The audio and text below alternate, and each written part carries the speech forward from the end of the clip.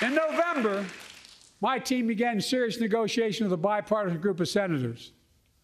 The result was a bipartisan bill with the toughest set of border security reforms we've ever seen. Oh, you don't think so? Oh, you don't like that bill, huh? That conservatives got together and said it was a good bill? I'll be darned. That's amazing. That bipartisan bill would hire 1,500 more security agents and officers, 100 more immigration judges to help tackle the backload of 2 million cases, 4,300 more asylum officers, and new policies so they can resolve cases in 6 months instead of 6 years now.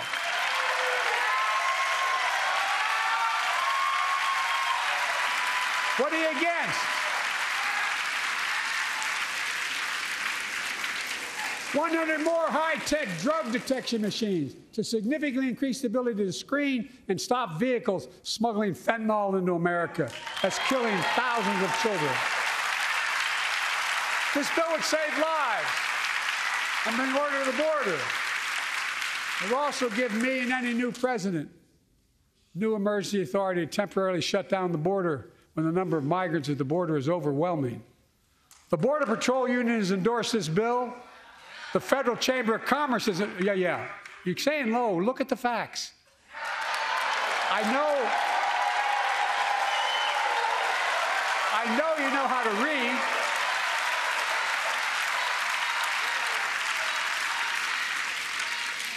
I believe that given the opportunity for a majority in the House and Senate would endorse the bill as well, a majority right now. But unfortunately, politics has derailed this bill so far. I'm told my predecessor called members of Congress in the Senate to demand they block the bill.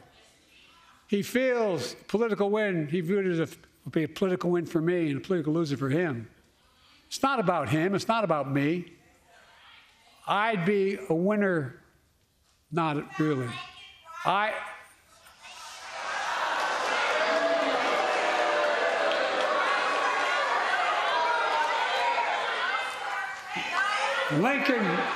Lincoln Riley, an innocent young woman who was killed by an illegal.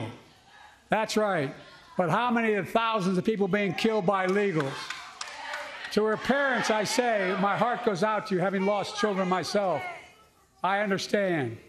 But look, if we change the dynamic at the border, people pay these smugglers $8,000 to get across the border because they know if they get by and let into the country, it's 6 to 8 years before they have a hearing.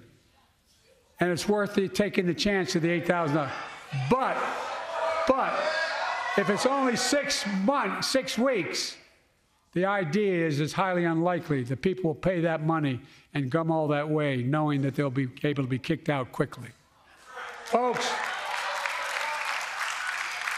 I would respectfully suggest my Republican friends owe it to the American people, get this bill done. We need to act now.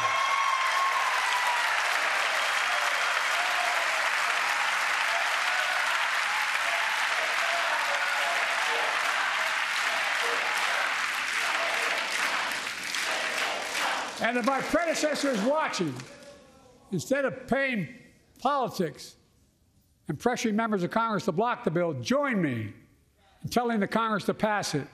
We can do it together. But that's what here's what he will not do. I will not demonize immigrants saying they are poison in the blood of our country. I will not separate families.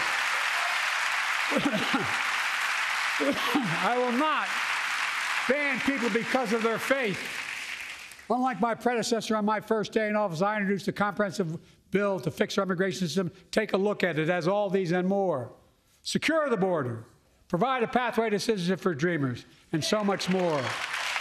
But unlike my predecessor, I know who we are as Americans.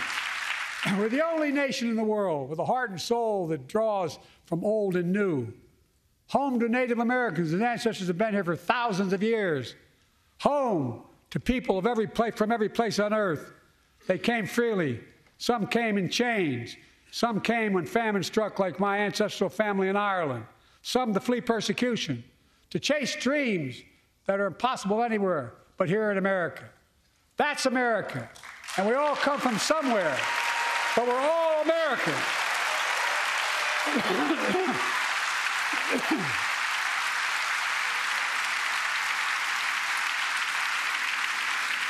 Look, folks,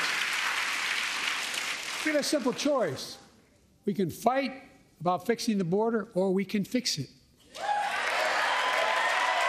I'm ready to fix it. Send me the border bill now.